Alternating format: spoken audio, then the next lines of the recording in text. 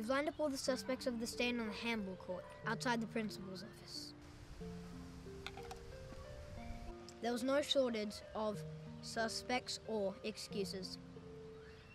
Our school is all about fairness and judgment, so someone will have to pay the price for this.